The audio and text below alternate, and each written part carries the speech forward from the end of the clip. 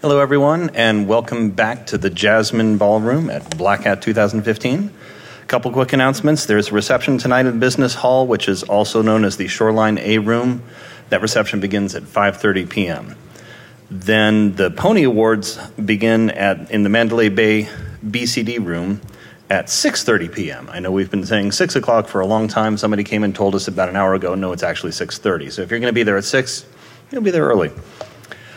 You're, again, in the Jasmine Room, and you're here to see, hopefully, the little pump gauge that could, attacks on gas pump monitoring systems. Your speakers will be Cal Wilhoit and Stephen Hilt. And thank you very much. And hopefully you can also, if you have cell phones that aren't on vibrate, change that, please. Thank you.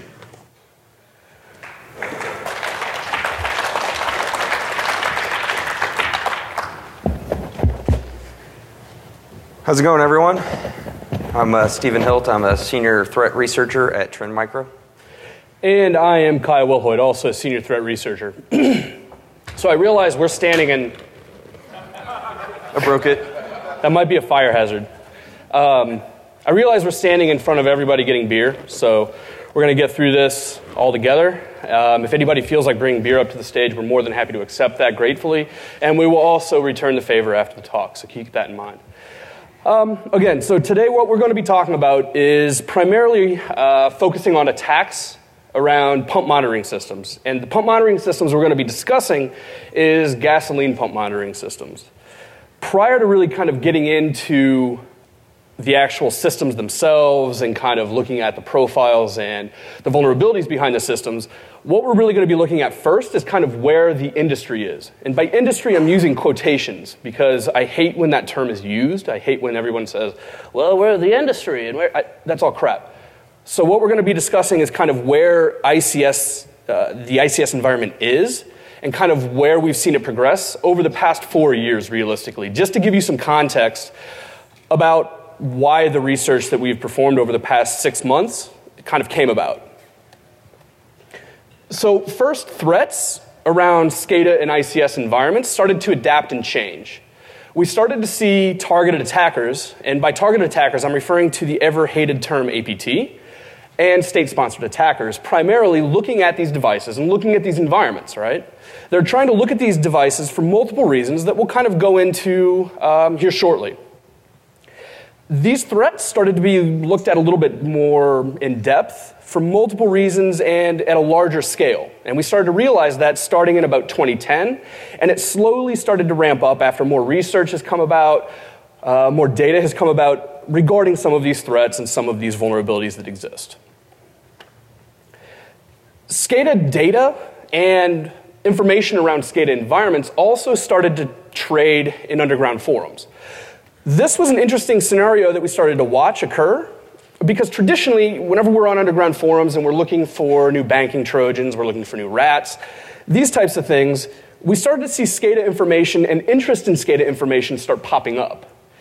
And for instance, this particular individual was looking specifically for a SCADA rat. It's pretty generic and pretty, this tells me kind of the knowledge level of this specific individual at this point. But nonetheless, that interest level is there, and it's only continuing to get further and deeper. Vulnerabilities also continued to arise and continued to come about. These vulnerabilities not only existed in ICS and SCADA devices themselves, but also in the communications protocols that are occurring between these devices, as well as the way in which these services and technologies were utilized. We started to watch this obviously gain prominence in 2009, 2010.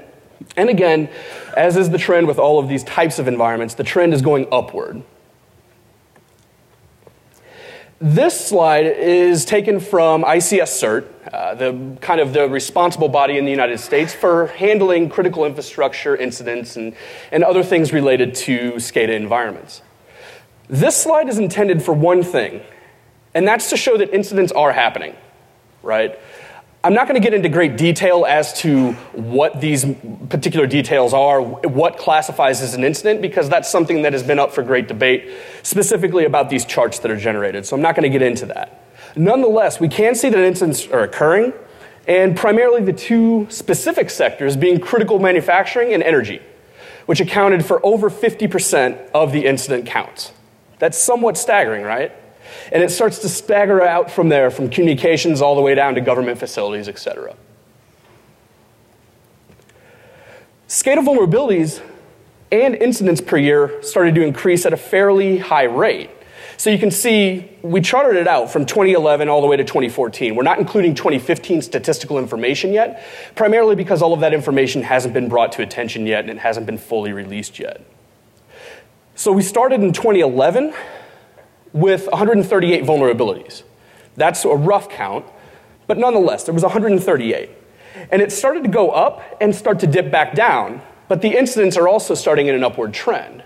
So again, there's more attention being paid to these devices, there's more attention being paid to exposing vulnerabilities in these environments and devices, as well as looking at those particular protocols.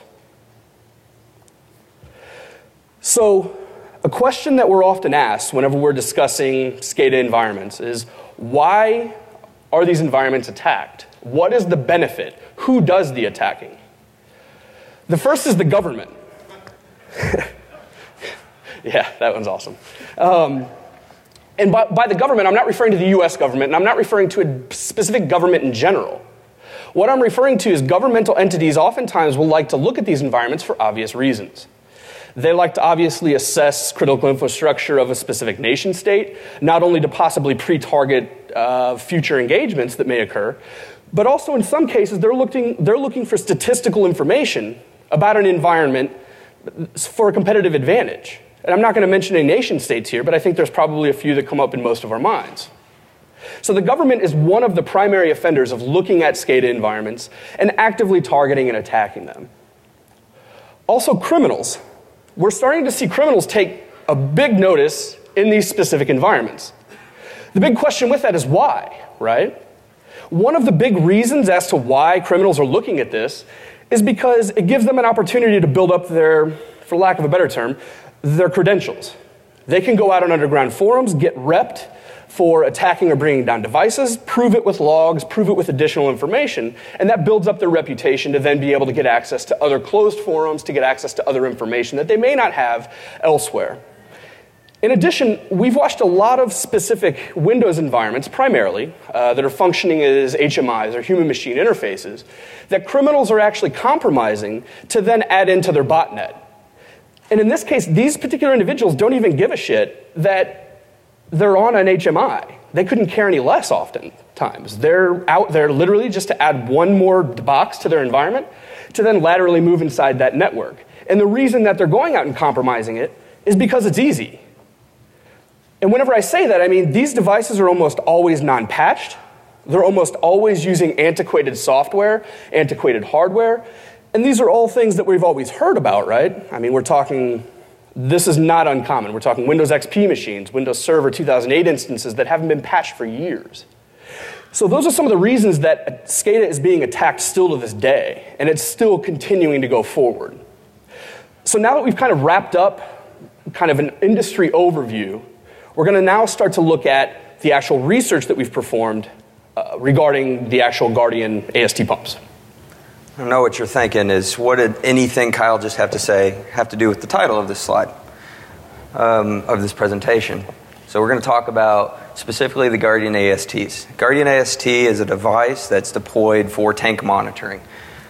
The tanks themselves tend to be the underground tanks that you find at gas stations, and this will help you determine the volume, temperature, water content, other things about the tank as well. Delivery reports, shift reports, those things as well are built into it.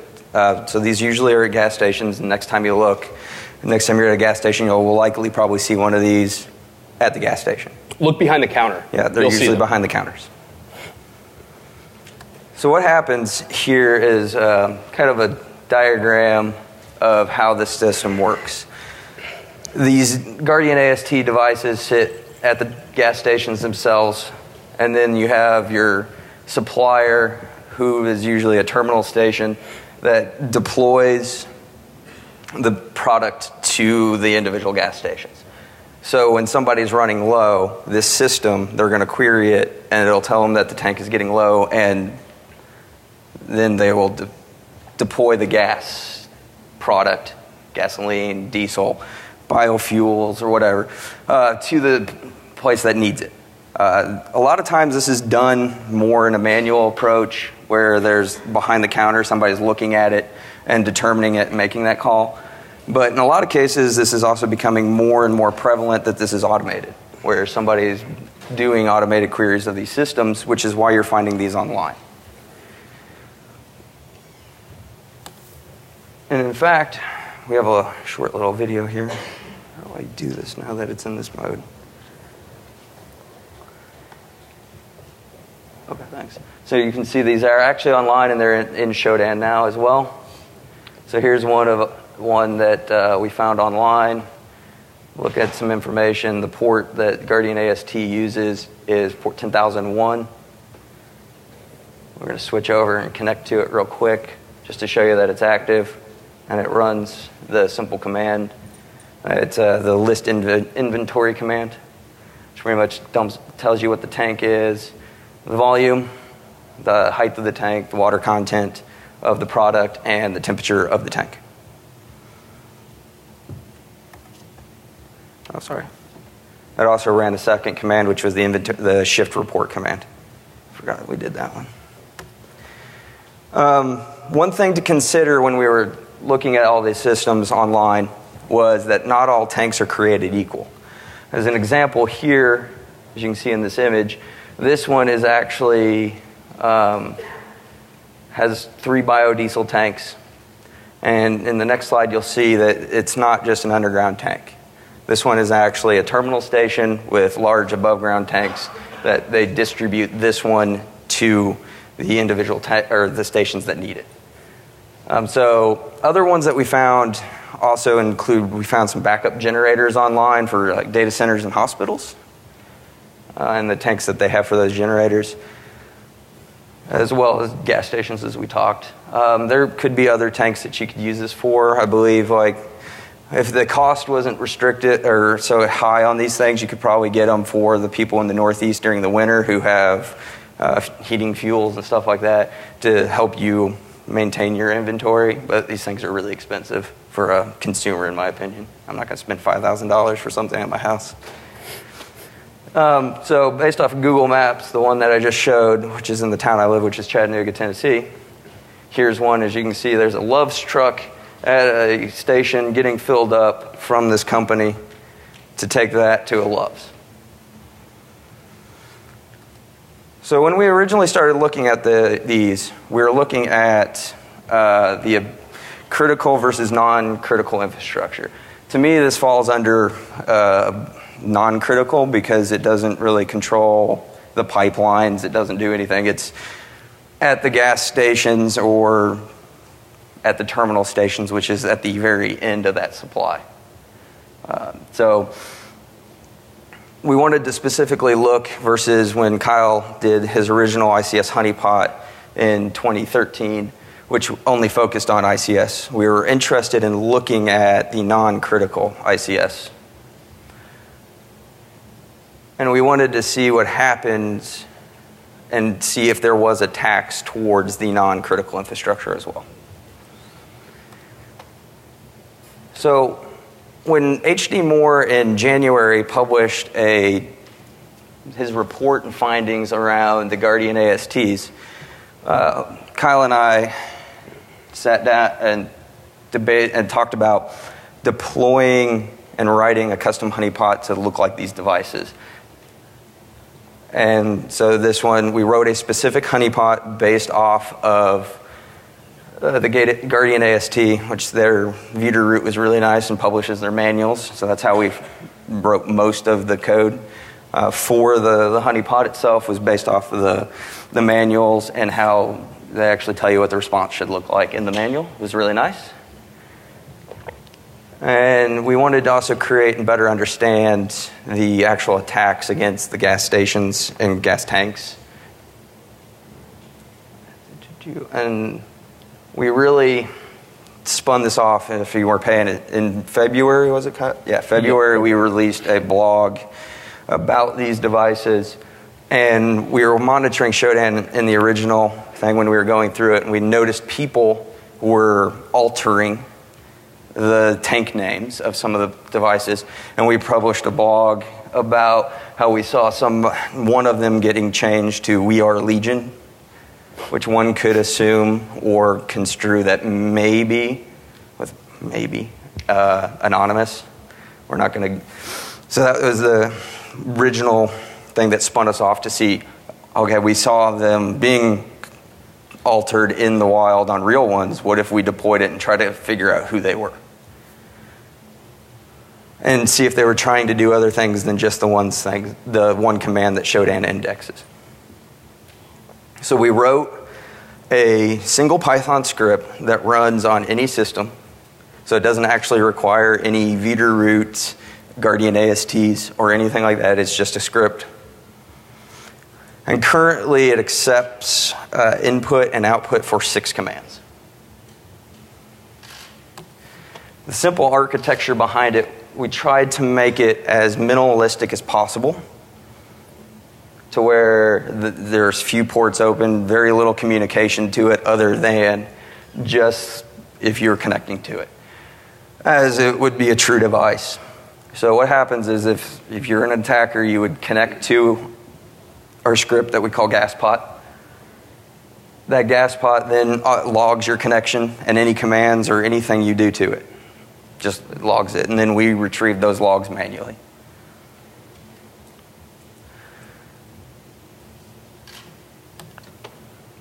We ended up deploying them, how many countries? 1, 2, 3, 4, 5, 6, 7 countries worldwide, trying to gain some very interesting attention. A couple countries were not included, or that we included this time that Kyle didn't do in his original ICS honeypots. And that was Jordan, mostly, and UAE. That's correct, yep. And that was because we were trying to see, nobody's really looked into the Middle East to see if anything's going on in the Middle East for these things as well. So we specifically deployed those out in those regions to gain interest, to see if anybody's doing anything with those.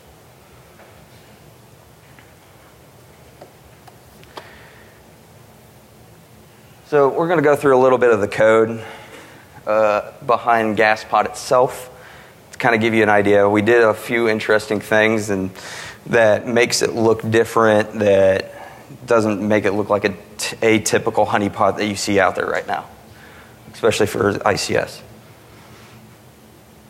So in this case is it's the I200 20100 command itself, which is the list tank inventory command that we showed earlier. And what happens with that, as you can see, I was in that example, is I'm writing out when somebody's connecting to it. That's all in GMT, so we can cross-correlate the logs to see if somebody is doing multiples across a region, the world, or whatever. And then I send the information once upon it of the inventory of itself. So what we did, in this case, this shows the temperatures. What we did was we randomized as much as possible every time you run it. So you don't have to go in there and alter a bunch of stuff to make it look unique.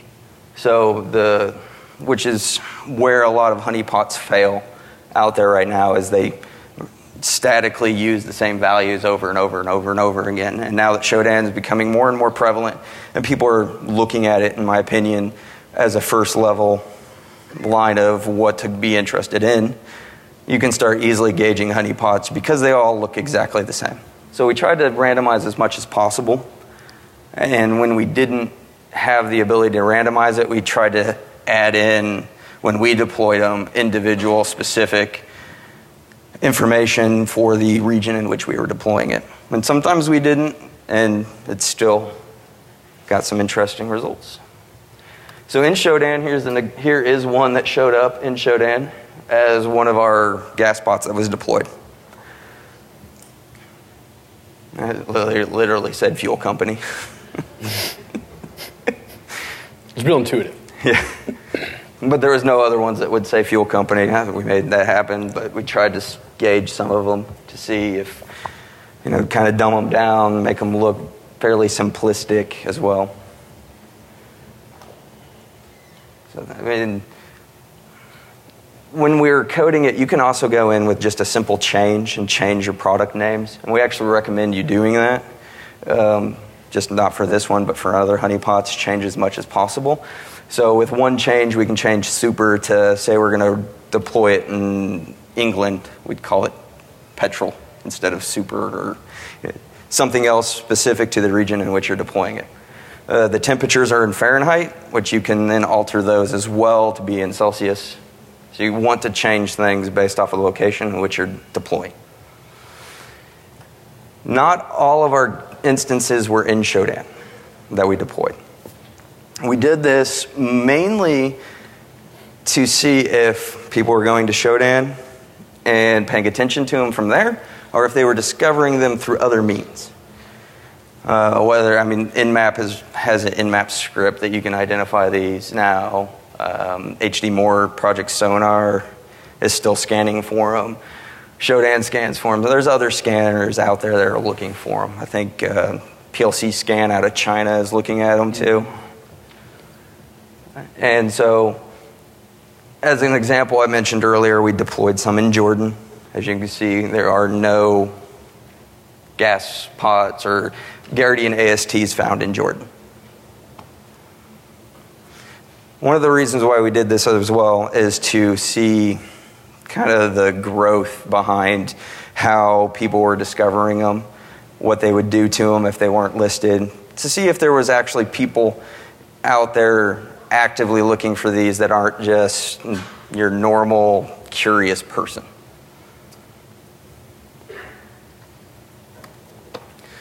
So when we were starting to look at the actual results of the Gaspot itself, there was a couple things we were considering when we were trying to classify the attacks. We did not have a port scan, so if we saw a port scan, we didn't classify that one as attack. We didn't classify an attack as somebody connecting to the device, but never doing anything. Server fingerprinting, banner grabbing, we actually do consider, I do later have some information on some of this, the statistics of what we saw towards the do nothing and the gets as well, because we did see gets and people not doing anything, as well as fat fingering. We didn't consider everything somebody typed as a unique special attack. What we did consider scans were successful commands resulting in a possible failure, targeted malware, denial of service, or distributed denial of service. Those were things we did consider as attacks before we actually started looking at the results. We kind of classified what we'd want to see and what we were going to immediately exclude from the results. So it's kind of a base of what we did see. And Kyle's going to actually talk about what we did see. So, to Stephen's point, a lot of what we were doing here was not only creating these honeypots as kind of an addition from the 2013 research that we were doing, but also because we were trying to understand who these attackers are and what the possible motivation is behind these attacks to non-critical infrastructure. We've done a lot of research as to who is attacking critical infrastructure, or what we deem as critical infrastructure, and what their possible motivations are and possible attribution. And before I start to talk about some of these attacks and the attack statistics and some of the statistics behind banner grabbing, etc., keep in mind that I'm referring to attribution, and I'm not saying we attributed based on IP address. We attributed based on code identifiers. Keep in mind that this is attribution based on the data that we have. So I'm not saying it's 100% this group or this actor, so don't go out and quote me and say, Kyle said it's North Korea. It's not the case. What are some possible attack scenarios? A common question that we continually kept asking ourselves was, what exactly would an attacker do? And what's the motivation behind an attacker looking at these? We really kind of came up with 4 broad classifications of what attack scenarios would look like. First would be a denial of service, or a distributed denial of service, to the actual systems themselves, causing supply chain disruptions. So for instance, if an attacker were to perform a denial of service against one of these pump monitoring systems, it could then cause gasoline not to be deployed to that specific gasoline pump. While that may not be that big of a problem with one pump, think about that in a region, right? Think about if these attackers were going and targeting a specific region in the United States or wherever for that matter, and they're deciding to stop supply chain within that region regarding gasoline. That could be a pretty big problem. Also, the changing of pump names. And whenever I say that, I'm referring to, if you remember back to the other screenshots of Gaspot, it had unleaded, diesel, premium, etc. Changing those pumps and changing the values of what those pump names are can also cause some supply chain disruptions, right? It can cause incorrect unleaded fuel, for instance, to be dropped into premium unleaded, for instance. So that could really jack some things up. Also, changing the pumping volume, so in essence, saying that the gas pumps themselves are full, whenever in actuality, they're empty, right? Which means there's no pump, there's no fuel within that system whatsoever. And on the end system, they're saying, okay, we're showing it's full, that could be a supply chain issue as well. And then finally, some sort of state-sponsored attack. We didn't really have anything founded in this, and there really wasn't any type of real data statistic that we had behind this. But realistically, from a state-sponsored aspect, individuals could be interested in this just from a pure data statistical standpoint, right? Just trying to understand what type of volume of gasoline is being produced and being outputted in a specific region, right? And again, that could be used for further targeting, further informational analysis. So what did we see from an attack breakdown standpoint? Again, we have 7 total deployed instances. We did. That's been changed obviously now because we're going live with this presentation. And a majority of those attacks, as we fairly expected, were in the United States, against honeypots that were specifically in the United States. One of the more interesting ones, however, is within Jordan. And we'll go into that in kind of the setup about those specific honeypots in Jordan coming up. All in all, there were 4 attempted pump modifications. There were 12 identified pump identifications, meaning that attackers had gone out and purposely looked to see what was on that pump, what type of output was being generated, what type of names were being generated, what type of volume was there, etc. And then there were 2 ultimate denial of service attacks. And I'll get into some of the context and some of the details about that, because again, there is some ambiguity behind that. From an attack breakdown standpoint, this is kind of what we were seeing. So on the left-hand side, we have the country of origin, meaning where our honeypots are actually deployed or where they were. And along the top is the originator of those specific attacks. I'm not going to go into great detail other than one very interesting data point. And that's if you look at the Iranian column and go down to the Jordanian honeypot. There were 2 attempted attacks. And I'm going to go into detail on that specific case study towards the end of the presentation to at least provide some context there. But that's an interesting one, and that drew our attention for multiple reasons. But one of the main ones is primarily because we were starting to wonder, what about geopolitical and what type of political implications were involved there, right? There's obviously some tension within that region. So what was involved behind that to have this type of thing happen? And again, keeping in mind that this isn't necessarily critical infrastructure. So there's some complexities there as well. It's not like they were attempting to bring down a nuclear plant, right? From a connection attempt standpoint, this is just purely statistical. This, again, is not what we're classifying as an attack. So these are not being deemed as attacks. So for instance, on the enter command, that's literally someone telnetting to port 10,001, hitting enter, expecting to get something back, and their connection dies.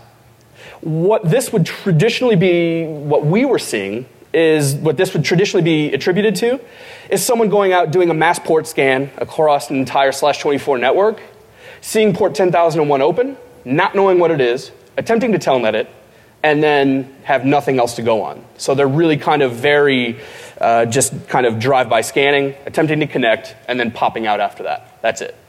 And the same goes with help and get, right? They're attempting to run the get command, attempting to run the help command, to which it kills the connection, and there's really no data statistic provided back. So again, very likely individuals that haven't really done much as far as looking into these products, really understanding anything about these products. They're literally port scanning, connecting, and then dropping out. That's it. And we're including this just to give you an idea of how much interest, at least, that port 10,001, regardless of what these individuals knew, how much interest there was in that specific port. From a valid command statistic standpoint, this is the rough breakdown. The commands listed on the bottom are actual commands that Gaspot will actually accept. Keep in mind that these commands are 100% accurate in regards to what the Vita root manual says. We literally took the Vita root manual, went through the actual command sets, implemented that into our script. That way, if individuals were going out and attempting to interact, then they were able to at least be presented back with dynamic information, as Stephen had mentioned. I was going to say one thing about this was there is the 6 commands that are implemented. They have a lot more implemented. We took the subset of commands that we thought would be most interesting and most likely be able to run. As you can see, we saw most of them, and some of the design around Gaspot itself was you get a valid error back if you do not enter one of these commands. It is a valid error from the manual as well. So if you entered another command that's not supported, you would get an error message as if it was an actual Vita root that just didn't have that command. Yeah, exactly. And so, for instance, the I20100 command is a query for gas pump names. That's all it is. It's literally an individual telnetting in, committing this command, and getting back the gas pump names.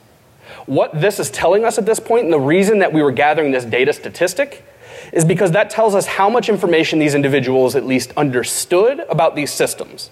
Because let's face it, if I were to go out and telnet to a device on a non-standard port that I didn't know, I wouldn't attempt to run I20100. It means nothing to me, right? So these specific individual attempts to connect were truly attempting to connect based on these devices because they knew and they fingerprinted them as 10,001, and they issued that command. So from an attack statistics standpoint, we thought it would be interesting to compare the critical infrastructure honeypots that I spoke about in 2013 at Black Hat and non-critical infrastructure honeypots, which is what we're considering this research. Over the time in 2013, I had deployed those in 8 different countries and 12 different deployment locations throughout those countries. And there were 74 total attacks in an entire year. With this specific instance, with Gaspot and looking at non-critical infrastructure, we deployed these in 7 countries with a total of 10 different deployments, some countries having additional deployments, the US being one of those locations, with 18 total attacks over 6 months. So you can see the attack statistic is not as high as what you would maybe consider. We have some theories behind that, but those are just theories. We don't have anything concrete, meaning I haven't gone out and interviewed somebody that connected to these and said, why are you not going after, or why are you attacking these and not critical infrastructure or something. I'd like to do that, so if any of you have connected to any of these devices over the past 6 months, please come talk to me so we can get some more context around this. So right now, all I'm showing on this specific slide, if the video, I just gave away my Eddie Murphy slide. That's a shame. Okay, well, that specific video is not being friendly. What that video was is us literally just connecting with Kali into a Gaspot instance locally. And that's all we were doing, and issuing the I20100 command. That's all we were doing. The Eddie Murphy slide is the best slide in the entire deck, just because it's good. And what realistically I'm going to jump into now is intelligence behind who the attackers possibly could have been. Again, with the caveat that attribution is only as good as the data we have, right? I'm not going to sit here and make claims as to who they certainly are. I'm going to present the data, and based on the data that we have, say who it possibly could be. So please keep in mind that caveat. Before I really get into that, I want to kind of profile one specific group. And I know a lot of us have heard about them, and I know a lot of us have heard specifics about the specific group SEA, or Syrian Electronic Army. This particular group had started in 2010, early 2011. They support, at that time, the president of Syria. And these specific actors are kind of what you would consider for lack of a better term, script kiddies. They perform denial of services, website defacements, malware distribution, information sharing on underground forums, and just quote-unquote general mischief in general. They've been fairly well known as far as defacing fairly well-known media sites, NPR, CBS, Associated Press, Al Jazeera, etc. And they're traditionally going after those types of environments to make a political statement of some sort. Whenever we were going out and we were looking at a specific attack against one of our honeypots in Washington, D.C., we started to realize that there was a tremendous amount of traffic, and by tremendous, I'm saying on these devices, it was a surprising amount for us for what we had been seeing in the past. In total, there was a denial of service, a distributed denial of service based on multiple IPs, which I'll provide you in the next slide. And it was performed over 2 days, and it was, again, provided and performed on a Gaspot instance deployed within Washington, D.C. In the last statement here, where I'm saying it appears to be utilizing low-orbit ion cannon, which is a very well-known script kiddie-friendly tool that is extraordinarily lame, but very effective. And the way that we had kind of come possibly to the attribution of that was simply by the message after the get command, which is SEA can go. From that, we then started to correlate based on multiple IPs, with 3 of the primary offenders being listed here. Those specific IPs have had activity tied to the Syrian Electronic Army over the past 3 years, and the past year has been really fairly active. The interesting thing about this, however, is the Syrian Electronic Army always makes a point to publicly disclose their operations and to publicly disclose and say, look what we're doing, we're defacing ABC, we're going after NPR, etc. Nothing has been disclosed of any sort by this group about any of this. Reasoning behind that, we don't know. And again, this is just our best attempt at attribution. It may not be these guys. We don't know. It could just be a false flag effort, right? They could just be piping compromised boxes and putting traffic through those compromised boxes in Syria and then move on with life. We don't know. We're only provided with the information we have. So that's the first attack that we kind of case studied out and kind of looked at from an intelligence standpoint. The second, if you remember in the slide showing the attack breakdown, is an attack against our Jordanian honeypots. Keep in mind as well that with these honeypots, we didn't just go out and buy Amazon EC2 instances in those countries and deploy these Gaspot instances, because any attacker, or anybody for that matter, would be able to very quickly see it's on an Amazon instance. That's obvious at that point that it's someone deploying something on a virtual IP on an Amazon instance. So we purchased IP space locally within the country to deploy them, to give it at least the idea that those IP spaces and that specific IP was owned by the organization running these pumps. The Iranian dark coders is a group a group of attackers primarily operating outside of Iran. They're pro-Iranian, so they're pro-government within Iran. And similar to the SEA, they primarily work on website defacements, denial of service attacks, information sharing, and they're fairly active in malware distribution as well. And they're also known to be doing quite a bit in the hacktivism space.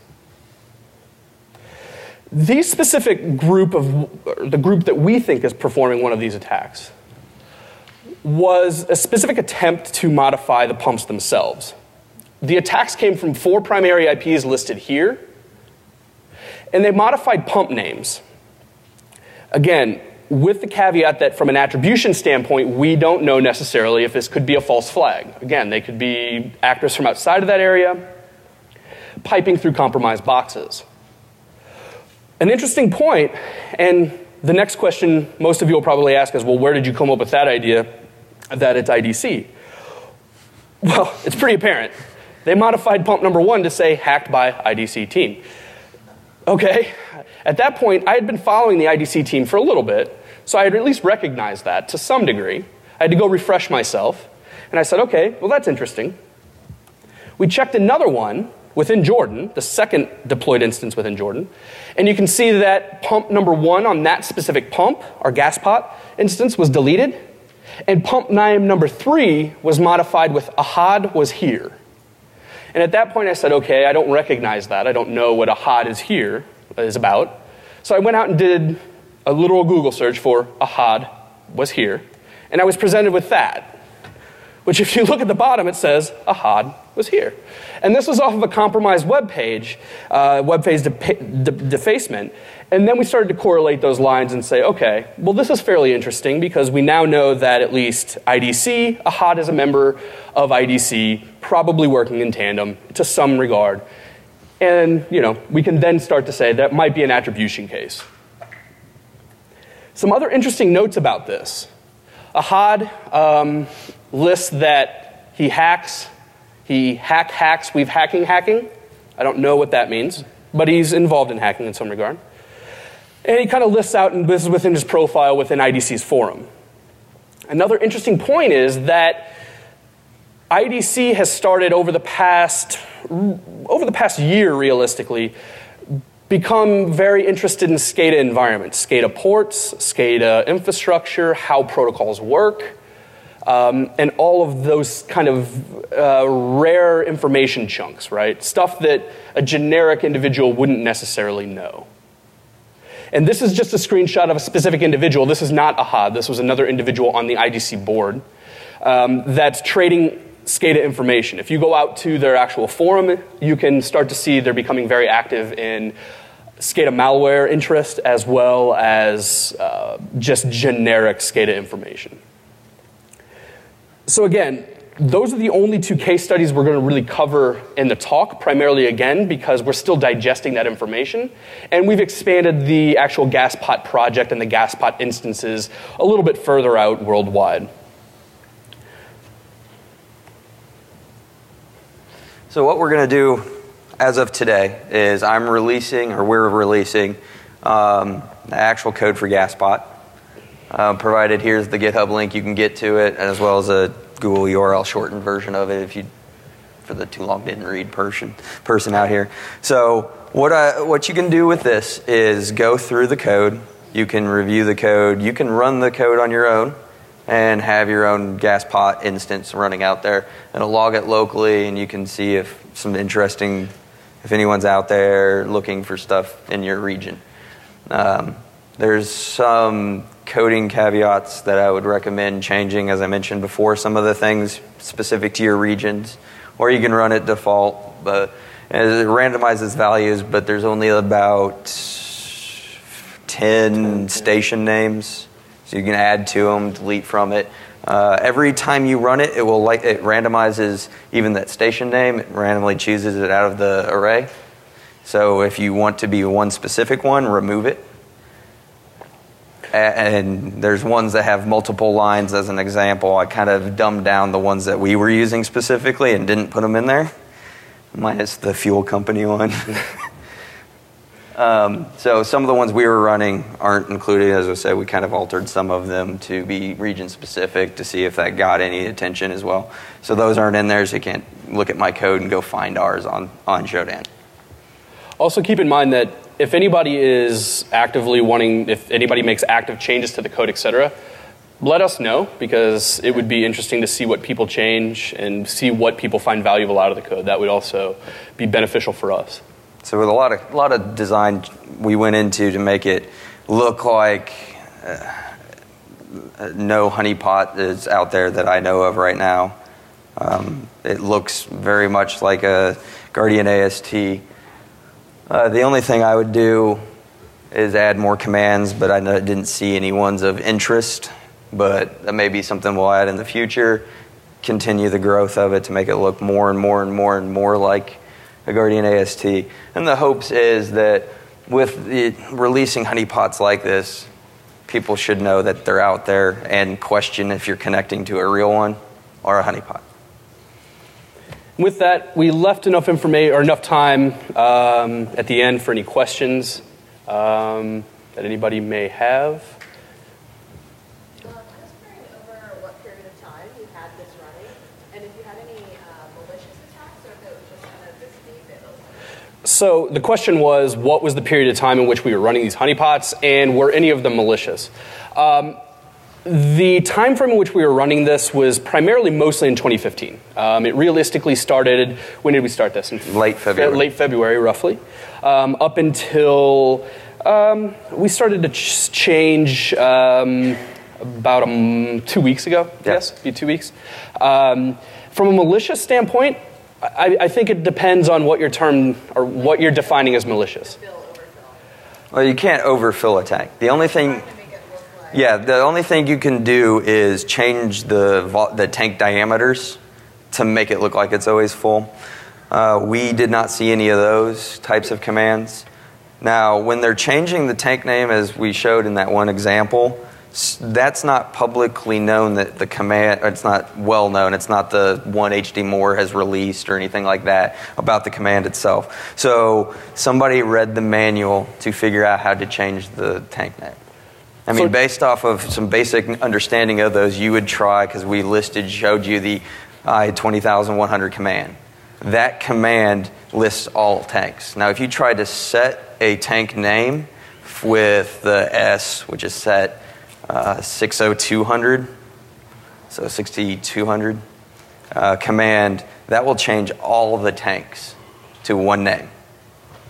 So you have to iterate through them. So they knew enough to change the first tank and the third tank. Also keep in mind that this could be a precursor, right? Oftentimes what we'll see with these types of things, and this was also relevant in the 2013 research that I was doing regarding critical infrastructure, this could be a precursor for further attacks at a later date.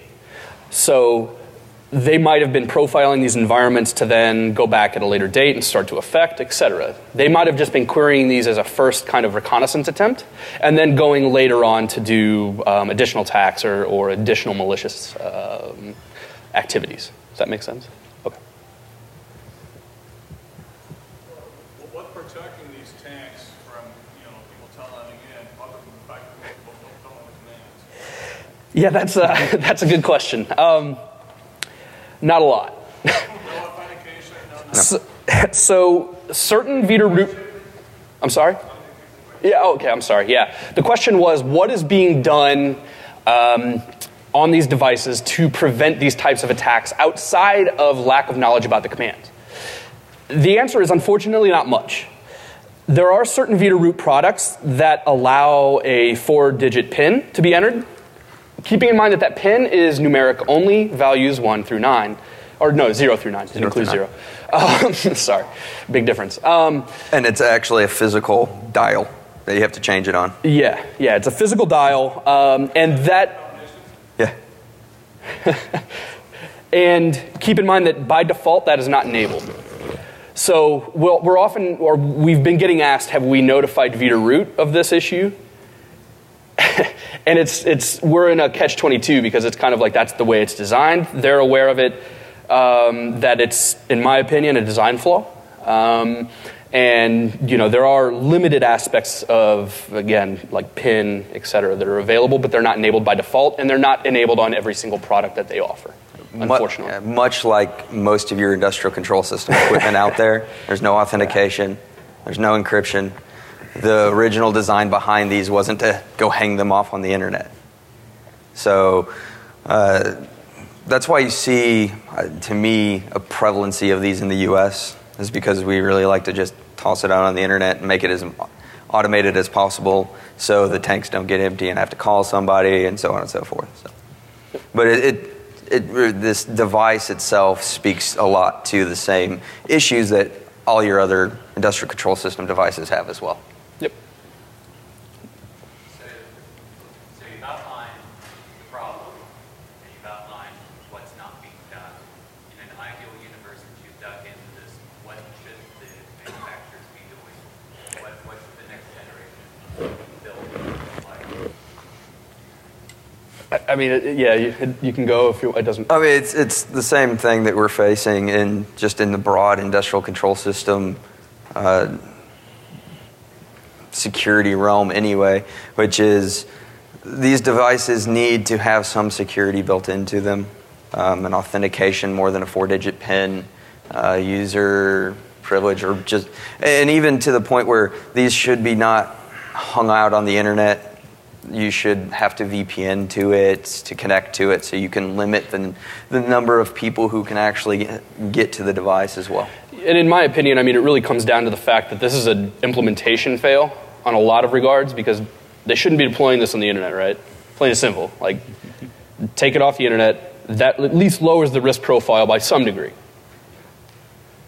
Yeah, just, so you said you programmed in 6 months, is that, Mm-hmm. did you logging make those any other months, but then check whether they were valid ones? If people that can other commands other than 6? Yeah. So the question was, in the logging scheme of Gaspot, does it also log other commands that are issued? Yes, it will. Anything you type in, enter after your initial connection, it'll log it. So we did look through the logs to see if there was any other valid attempts that I was not accepting. And you know, as I said earlier, it would produce an error to the end user. But we did not see anything outside of those 6 commands I implemented. But as more people gain aware of this, realize the manuals are out there, can read through them, can find other interesting commands, it's possible. I saw in the realism that you guys are trying to implement the temperature only ranged between 50 and 60 degrees. Is there some third-party system that's keeping the tanks between that temperature? The ground. Across the region? Yeah, so most tanks are so the question is why between 50 and 60 degrees? And the rationale behind that was your tanks are in the ground. And that's the range in which you can, depending on the soil, how far down it is, and where it's deployed. So that seems to be consistent between like Jordan and Washington. Yeah. Okay. I mean, it may be a little warmer, but honestly, how many people are going to be like, huh, that temperature is just a little too warm for that region? So you classified some one of the classifications of the attack was demons. Did you see anything that suggested that this was targeted, or could it just be that something? Yeah, that's a great question. So the question was, with the denial of service that was performed, did it appear targeted or did it appear to be just happenstance? There's a few things to that. In my opinion, we don't have any indicators to show it was targeted whatsoever. None. The IPs were sequential for the most part, which makes it seem as those boxes were working in tandem. Unfortunately, we didn't have any other boxes deployed in the same subnet that we could watch a concurrent DDoS across this whole entire /24, for instance. So we don't know necessarily if it was targeted or not. We just know that the end result was the system going offline, which on the scale of ICS, SCADA, world, and environment, unfortunately, a majority of the time, these attacks don't have to be targeted to have a massive outage or a massive issue. So the end result is what is a concern in my opinion versus is it targeted? But that's a very valid question, and I wish, looking back, that's something that we're starting to modify the research on, is deploying concurrent boxes in the same subnet to be able to watch if there's, you know, an entire /24, for instance, being attacked. But good question. So you guys, for that DDoS over 2 gigabit attack, what's like the minimum amount that would be needed to take something like this on? So I don't have that number on hand, to be honest. We started to see a degradation of service right at about 1. But the minimum amount, I don't know, unfortunately. I can't say. Sorry. Great. Well, thanks a lot, everybody. We're going to be around all week, so if you have, feel free to grab us.